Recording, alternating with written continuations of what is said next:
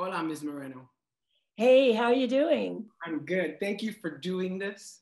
It's important for me to start with a thank you because you are my possibility model, and you have been a possibility model for 3 generations of my family. Wow. So as long as I've been an actor and I've met some people and I've told my mom or my dad or some family about it, the only person that they've ever been extremely excited about was you. And for me, hearing about you throughout my childhood, and Lin says this very beautifully, Lin-Manuel says this really beautifully in the movie, which we'll get to. He says, whenever any of us thought about what was possible for us and if we could ever make it, for generations, there was you on the moon to look to. Wow. And that's who you were to us. And after watching the movie 3 times now, what moves me the most Start calling it a documentary. Yes, so a documentary is that while we were holding you up, you were trying to survive. And I was hanging by my nails. Yes. Yes. And the movie really, the documentary really helps us understand what your path was. And more than anything, I want you to tell us why you wanted to tell this story right now, why you wanted us to hear all of this now, because I'm sure people have asked you before to do a documentary. First of all, it wasn't my idea. So it wasn't like I went to somebody and said, I think I should do a documentary on my life. But Norman Lear and Brent Miller, his business partner, Brent came to me actually and said, I'd love to do a documentary of you. And honestly, I was surprised. No, I had not been asked before. And I said, why? And he told me it's something kind of similar to what you just very sweetly said. And he said, you were the icon for many, many years of a lot of Hispanic people. And he says, I don't doubt, I'm putting words in his mouth, but he said more or less, I don't think people realize how hard it's been, because he said you exude such positive emanations that people don't think of you as someone who's had to struggle, who's had her heart broken, who's been disappointed, and a lot of it having to do with your nationality. So you were going to say something, yeah. No, well, that was what was really interesting to me also. The documentary goes into great lengths about how growing up in New York City, and you got to New York at what age? I was just under 5. I was 4.5, 5. Around 4. And by the time you were 16, you were the sole breadwinner of your household. But it was at a time when there was overt racism and overt misogyny and little opportunity for anyone like you. So can you talk a little about how New York and that life treated you? What it did for you? New York and show business, because show business, as you know, is a very, very cruel profession. It can break your heart. It specializes in that, I think. New York, on the other hand, also toughens you. But it depends on your character. I think a great deal has to do with my character, with the DNA that I grew up with. I've always been a person who just kept moving. And not because I'm particularly bright or enterprising, it's just a part of who I am. And I remember that when I was writing my book about my life, I was going to call it Keep Moving. I was treated very badly in New York City. I came to New York when I was 5 years old. I came with my mother by ship. Who could afford airplanes? in those days. Carabobo. ¿En qué? Carabobo. Yes, the ship was called the SS Carabobo, which literally translated means the SS Stupid Face. Yes, I've been called cara de bobo many times. It's such a crazy name. I found out, by the way, you will want to know this, that was the name of a very respected and famous soldier. Really? Yes. He was something like a general something Carabobo. Don't tell me he didn't have troubles with that name. What's interesting too to me is that, you know, you talk about, you say in the documentary that your mother wanted to take you to New York for a better life. Right. And that what you found was an inverted Oz. That's exactly right. I went from paradise to I would call it hell, a kind of hell. A place where, number one, you have to speak another language. It was a real shocker and difficult for me because my mom just literally, when I was 5, threw me into kindergarten in public school. I didn't know a word of English. Can you imagine that? No. When I think of it now. Do you know who taught me English? What? You know who taught me English? You did. On the Electric Company? Yes. Oh, that great show for children. So I can't I can't imagine. But I'm sorry, I didn't mean to. No, that's okay. Anyway, I came to this country from a paradise because I had a lovely childhood and immediately started to freeze. And I got on the bus from where is it that you land? Where boats? Yes. Yes. And this is 1930s Depression era New York City. Segregation is, you know, Jim Crow. Taken for granted. I mean, just everybody kind of accepted that. Yeah. But I got on a bus and froze to death. And I said to my mother, "What is this?" And then I looked at the trees and I said, "What happened to the trees?" And she said, "It's called winter, honey." Learn it. I said, "What happened to the trees?" Because all my young life, I'd seen nothing but green and red and pink and yellow. And it was really a paradise. Yeah. And it was not an auspicious beginning because when I went to kindergarten, my mother took me and the kids were playing on the roof garden of this public school. And I was very shy. I didn't speak the language. I didn't speak a word. And she said, "Well, I have to go now." And I said, "Well, what do you mean?" She said, "Well, don't worry, I'll come back." She says, "I'm going to get you some chicle gum. I'll get you some chicle and I'll come back." So the teacher at a certain point obviously said, "Okay, kids, it's time to go back in." And she came to me. And I remember saying to her in Spanish, "No, mi mami fue para chicle. Estoy aquí, voy a esperarla aquí. I'm going to wait for her here." Oh, no. She went for some chicle, some gum for me. And she obviously said in English, "No, dear, we're going back to the classroom." I didn't know what she was saying.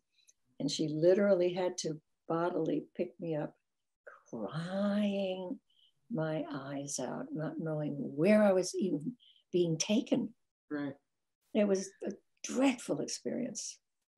And then, you know, that was one of many. Yeah.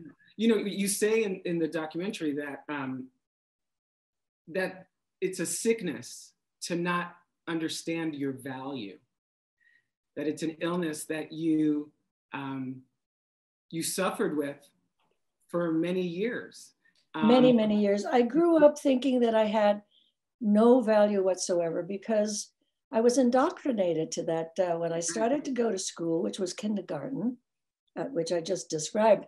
I learned that I had to go to school and home another way because these little gangs of kids wouldn't hurt me, but they would say terrible words. And literally that's where I learned the word spick.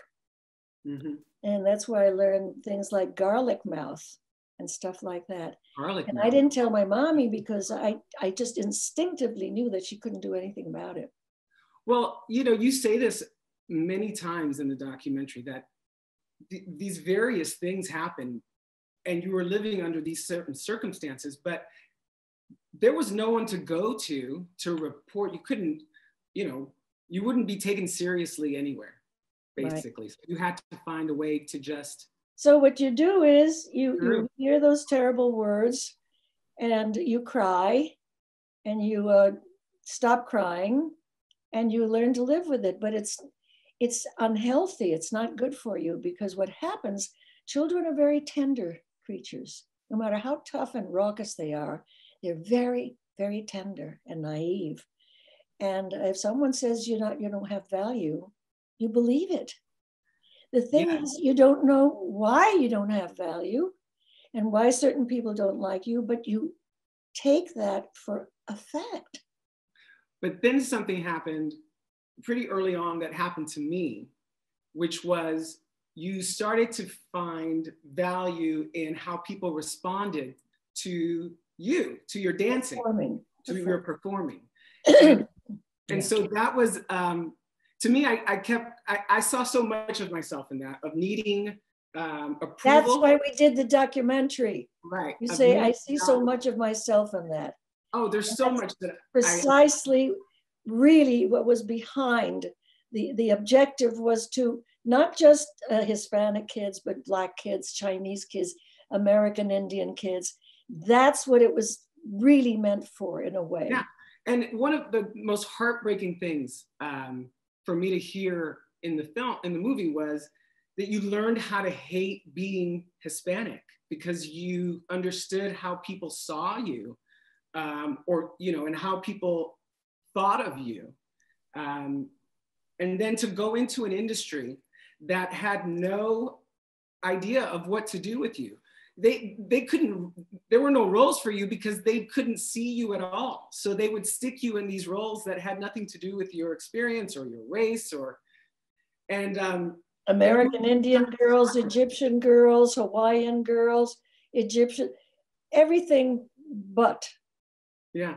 And here's the thing, what always amazes me too is that in my family, we are many colors, many. I have an aunt who is quite dark, Titi. And then there were people like me in my family who really took after my grandmother, who was a Spaniard, and she was very fair because she was a Spaniard.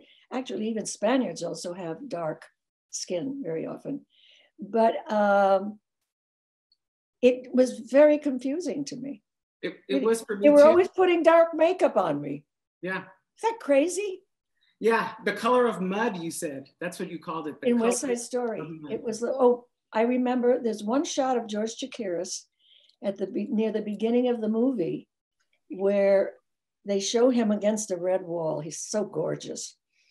And he looks like he was dipped in a bucket of mud. I mean, he was so dark that it didn't look like anybody's dark.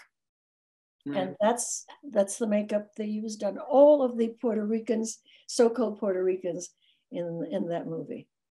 And for me, because I had a similar issue in the sense that I kept being asked to play these, young, effeminate, over-the-top characters, right? That really had nothing to do. Why effeminate? Well, because that's all that there was at the time, right? That if you were going to play a gay part, that's what it was. And since I started my career playing this gay character, that's all I ever got. So I saw you doing something that I got accustomed to doing, which was, well, if I'm going to play these roles, I'm going to find some humanity in them, right? I'm going to find some something to latch onto that I can bring to this exactly. Because you had to take those parts. You talk about that. You had to make a living. People forget, because when I speak to high school students, the first thing they say is, well, why'd you do it? Right. And I surprise them and I shock them. I said, I had to eat. Yes. I had to help pay the rent. I needed health insurance. I had, I had to have insurance. I had to go to the cleaners and have stuff cleaned. That costs money. Yeah. You pay for those services. It's interesting because people assume because you were in West Side Story, which we'll get to in a minute, that you were this, you know, this millionaire, right? You know, everybody was like, what could she want? And then you didn't work. Oh, after I won the awards, which was the Golden Globe and the Oscar, I didn't do a film again for 7 years because I was turning down lesser versions of gang movies. Right.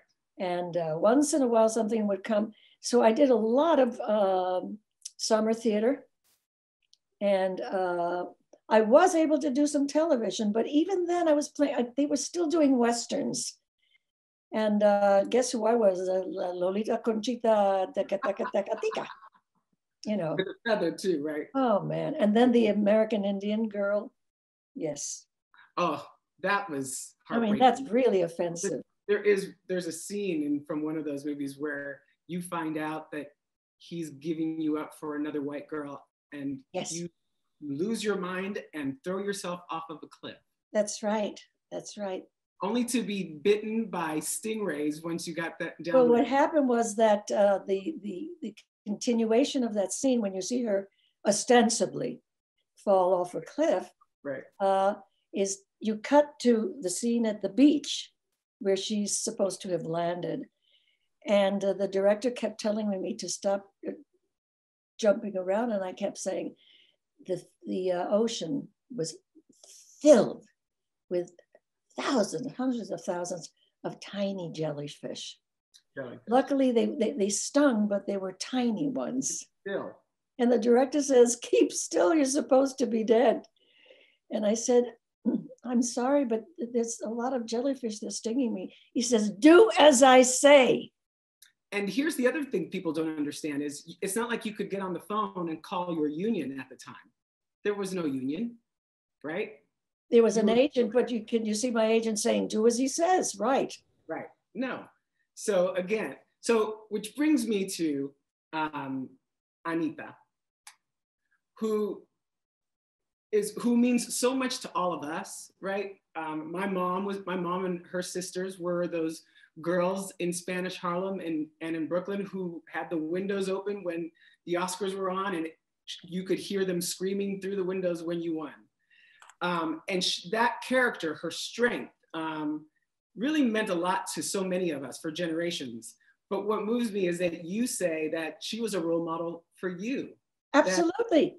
I had never played a role where I was a Hispanic girl or woman who had a sense of herself, who had self-respect, who had a sense of dignity. I had never played a part like that. Can you believe it? Yes, actually. That's what's sad, is that I can't believe it. I'm experiencing something similarly now, which is I play this doctor in the 32nd century spaceship, and I feel freed from all of the racism and homophobia and all of this, that, you know, he gets to be all of who he wants to be without any of those barriers. And so when you said that in the movie, in the documentary, I completely understood what that meant. It's empowering to be able to be allowed to be all of that, to be all of the things we know we're to be all that you can be. Right. Yes, right. So I think this is where I want to talk about Marlon. Sure. Mainly because I think that you understand that he was put in your life to work out some stuff. I guess, right? There were some lessons there. Oh boy. Self-worth, right? Absolutely. You hit that on the head. Yes. He was a man who had to be, excuse me, had to be in control. And that was okay with me because most of my life I sought men who were in charge. And here's the thing, and I think I mentioned this in the documentary. Many of us join each other, men and women, men and men, women and women, with the same objectives. In my case, it was you be the daddy, I'll be the little girl, and you take care of me. That's what actually happened in my marriage, unfortunately. But nevertheless, we were married 46 years. But with Marlon, here was the king. Yes. The king of just about everything, of sex, of movies, of anything you can think of. And it was undoubtedly. He was the mountaintop. Oh, he really was. Yeah. He was the mountaintop. He was a star. Mm-hmm. He had enormous cachet. And don't think for a moment that that isn't what I wasn't. I was after that. I mean, if someone had asked me then, I would never have admitted it. Right. But the truth is that his persona is what turned me on. Aside from the fact that he was a turn on, he was a very sexy man. Yes. He was and we had quite our life together. I mean, it was tumultuous. It was tumultuous.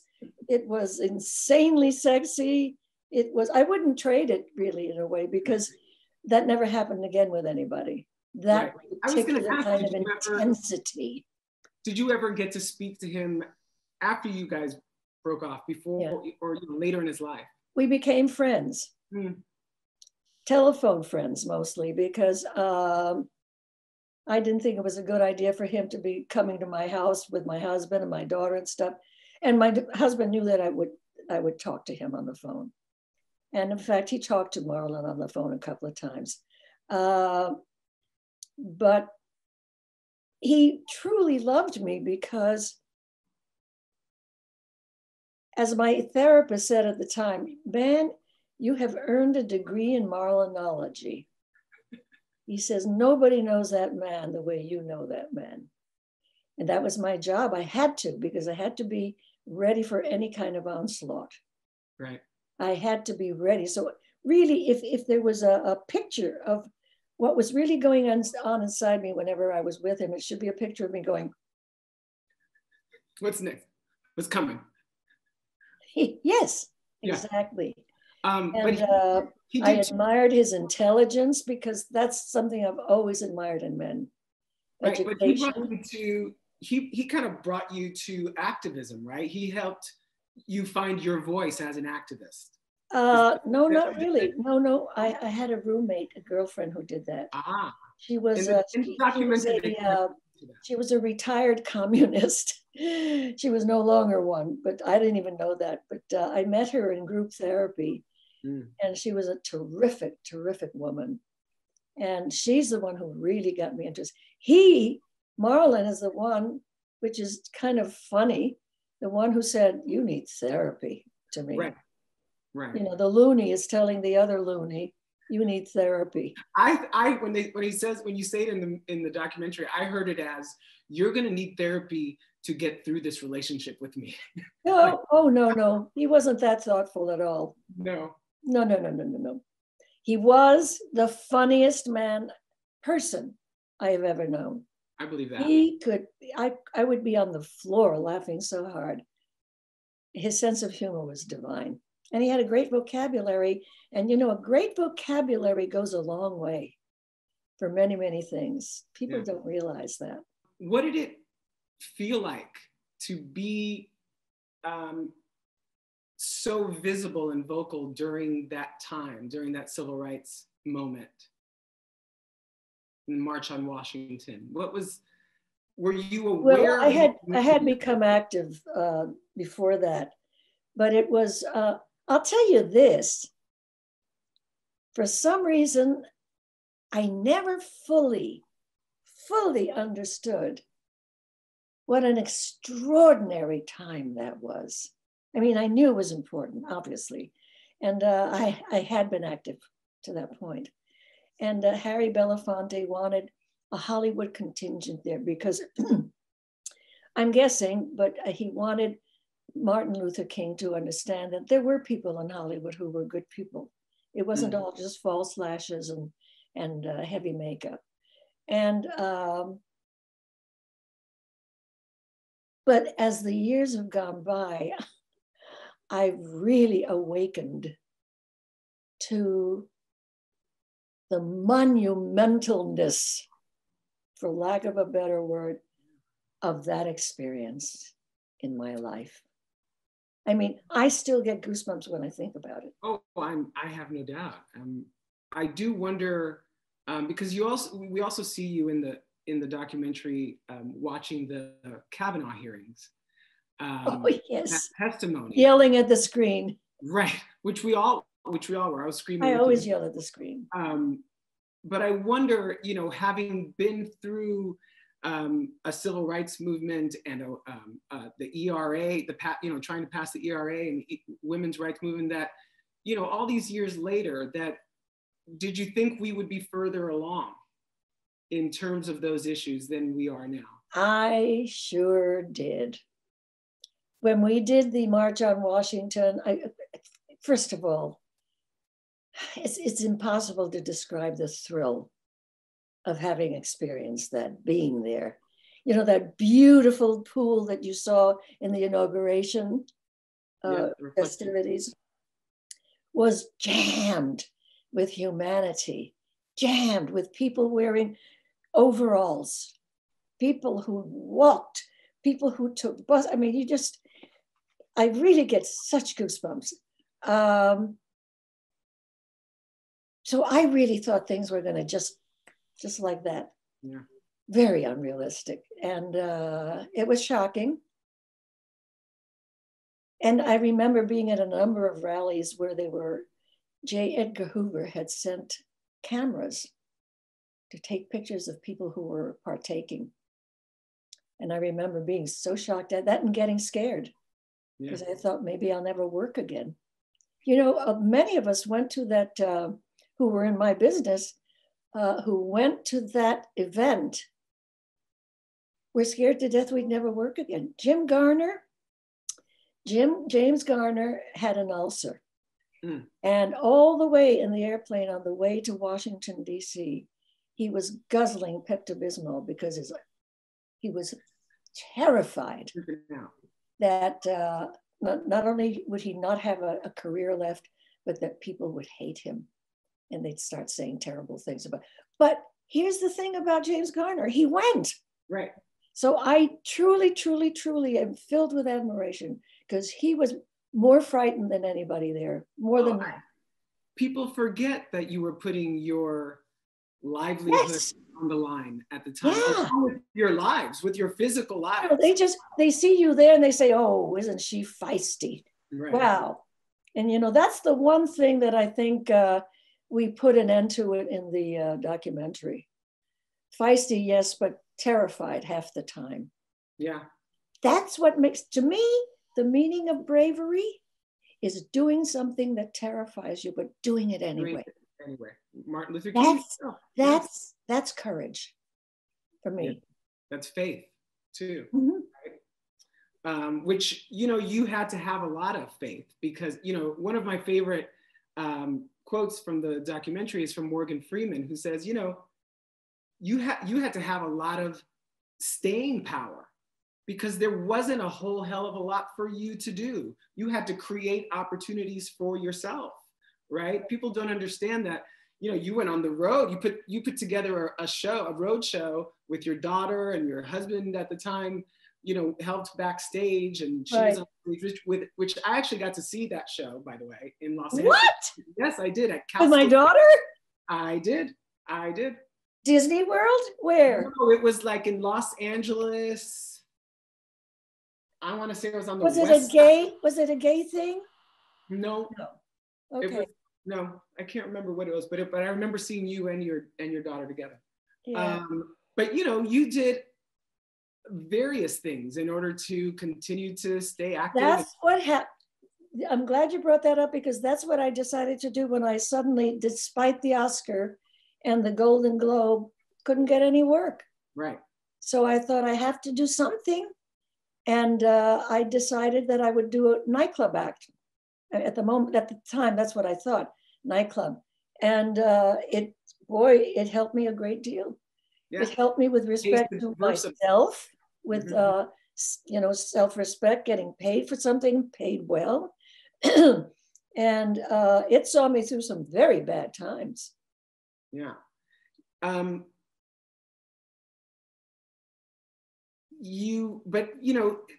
was it? Oh, it was the creator of Oz. His name just left my Tom Fontana. Tom Fontana, who says that you credit the show for bringing you back, but he says, I don't think Rita understands that she never went away. And I've heard that a number of times in my own career, where people are like, what do you mean? You've always been around. I'm like, well, yes, in your mind, perhaps because reruns or whatever, but I'm struggling out here. And meanwhile, you were experiencing the same thing and saw Oz as this opportunity that, brought you back into the limelight. Can you talk a little bit about your work on Oz? Because that character was so far outside of what people had seen you. She's a nun, Sister Peter Marie. And it happened that Tom Fontana's sister, Charlene, is a nun. Mm. And she's a nun without a habit. She doesn't wear a habit. And in fact, she dressed better than my nun did. And I let Tom Fontana have it one day. I said, how come she dresses better than my nun? Why can't I dress like her? Did she work in a prison too? Huh? Did she work in a prison? She did that also. Oh, okay. She did a lot of stuff, yes. And wonderful woman. And it did help me a lot. The trouble with Oz, the series, is that the lighting was very harsh in that show, deliberately. It was not meant to be soft focus at any time. And I didn't look so good in it. Hmm. I mean, if you know how I look when I'm made up, and then you see me in Oz, and you say, oh, yeah, okay. And but you know what? But I'm trying to make a point. I didn't get any work from that. A lot of actors in Oz got work. I mean, Chris Maloney, B.D. Wong, J.K. Simmons, who's making a fortune, right. Not only in films, but in commercials. I'm the one who never got the jobs. Because I remember one time someone told me that Ray Stark, the producer, who's now gone, was asked about maybe seeing me for a movie, some kind of movie he was making. And he said, oh no, God, have you seen her lately? Oh my God, this town. So when I heard that, I then went to every cocktail party I was invited to in New York, really to show people that I looked pretty good. Oh, it was terrible. It was really hard.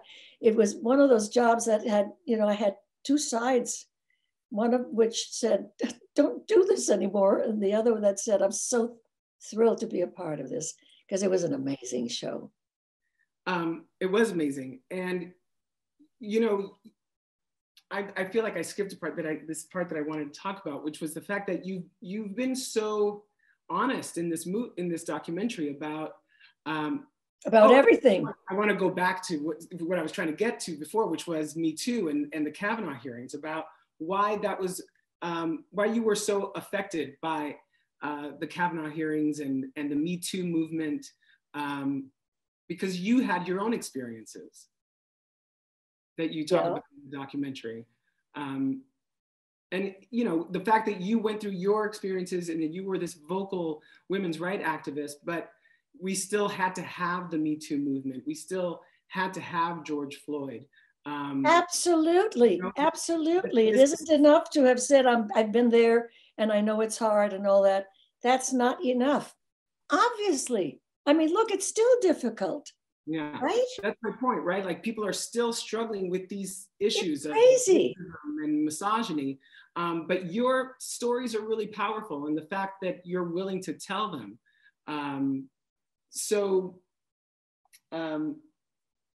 You know, one of my favorite moments in the documentary, I've only seen it once. Mm.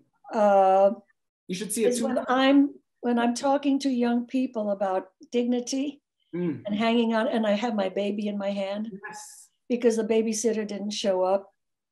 And she just screamed when she saw that. I mean, she's a woman now. Yeah. And she said, "Why was I there?" And I said, "The babysitter didn't show up, and I had this I had to go there and tell people, young people, that they were worthy, that they had value, that they." Well, this is my point. This is my point. This is why it was so moving, because you didn't have that. Your role model was like Elizabeth Taylor because she happened to be around the same age. Right. But it was really important for you to go to events like that in front of brown and black children and say the things that you really needed to hear yourself. Yes, you're so right. Absolutely. And really, I credit psychotherapy for my survival because it really helped me enormously. I was scared to death to do it. I hated it because I knew that I would have to admit to all kinds of things that I didn't want to admit to. But, that's what made me do one of the things that made me do the documentary, because once I agreed to do it, I knew that I had to be absolutely upfront and honest. I did not want to leave things out if I was asked about certain things. I mean, I even get photographed without makeup on. You think that's easy for an actress? We see you put on the famous Moreno face, as you call it. Yes, the famous Moreno face.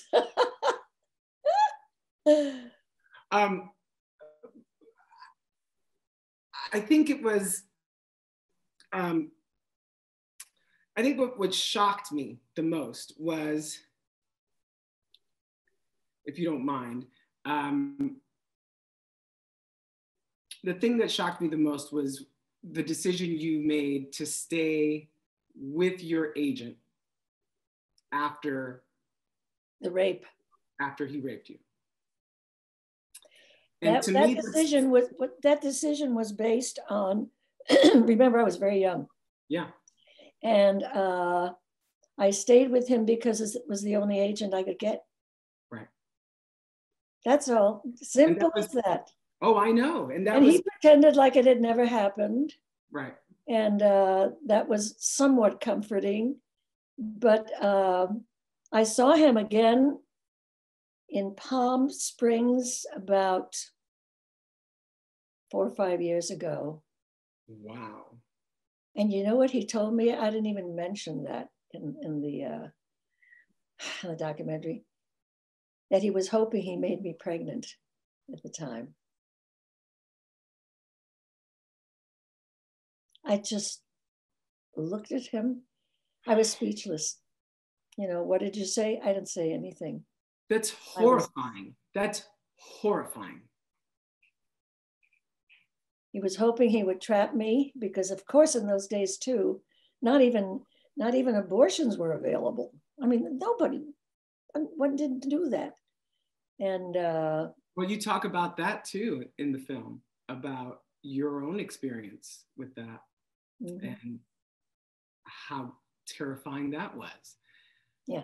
I think I think the reason why people need to see this movie, this documentary, is because there's so much that we take for granted about our icons, right? About how they were able to do the transformational things that they did, like you did.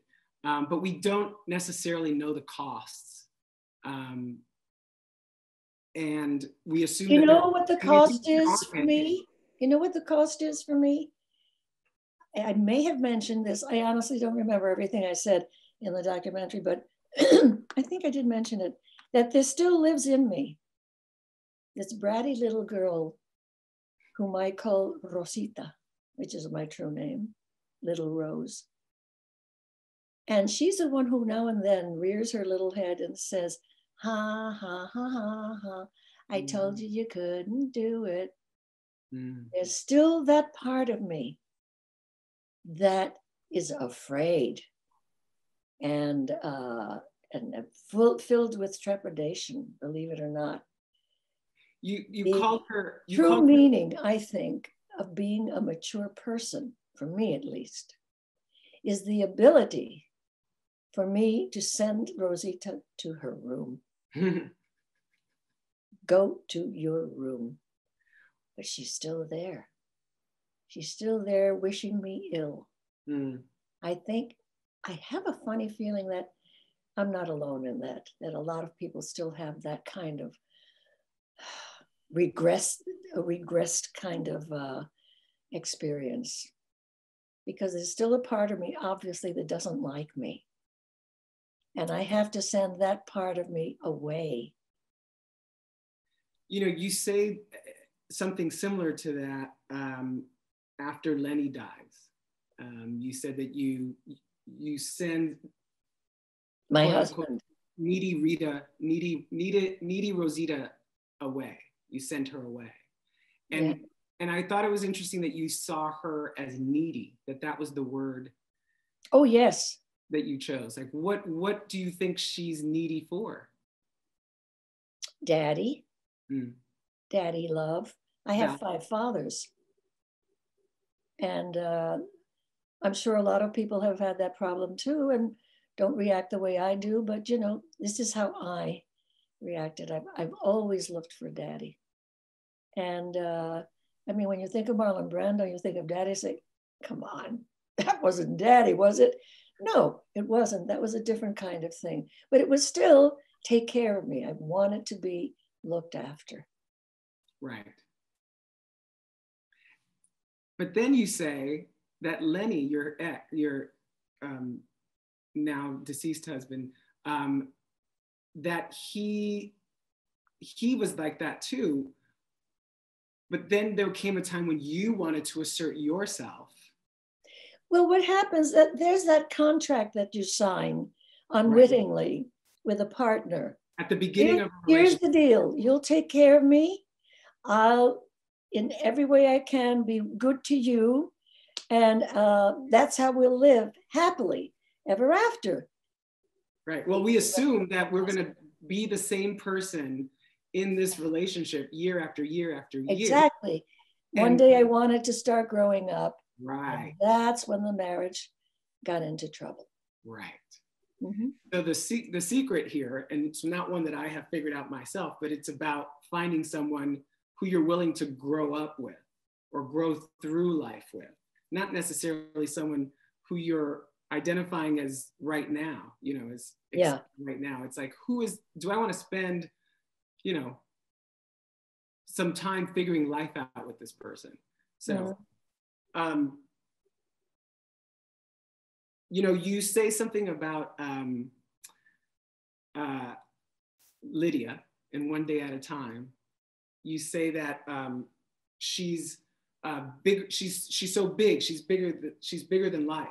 She's very theatrical. Yes, which reminded me of this conversation that Toni Morrison was having with Oprah Winfrey at one point, because Toni Morrison was always accused of having characters that were larger than life. And she took umbrage to that. And she said, my characters aren't larger than life. They are as large as life. Oh, wow. And that's what I think of with Lydia in One Day at a Time, that she is as large as life. She's lived this enormous life and now she's just enjoying it. Right. And is that how it felt to play her? Oh, I loved playing Lydia in One Day at a Time. The accent was my mom's, right, which is really quite funny. I mean, she ended up saying bad words all the time. Please, you know, like changing the shits on the bed and that kind of thing. Oh, you have no idea. Some of it was so embarrassing. But Lydia, the character, oh, I know what you'll love to hear. When I was asked to play Lydia in One Day at a Time, and I had Norman Lear on the phone on a conference call with Brent Miller, who was his business partner and producer, and the head writer, Gloria Calderon. I said, there's one thing I really want this character to have. And I said, at the cost of maybe not doing it, she must be a sexual person. Yes. And I said, just because she's old doesn't mean that she doesn't have that in her. Yes. They loved it. They said, oh my God, what a great idea. And from then on, you know, they'd give me some outrageous stuff to do. I mean, flirting with my daughter's boyfriend, shameless. She's absolutely shameless. I know she's shameless because in the episode that I was supposed to play your priest. Oh, is that where I confessed to you? Yes. Oh my God. And there was some little flirty there. And I was like, she's even willing to go there with the priest. I said, all right, Lydia, go for yours. That's marvelous. What a coincidence. That was amazing. Well, I was a big fan of the show because Justina Machado is an old friend. I've known Justina for years, since her days on 6 Feet Everybody knows Justina Machado for years.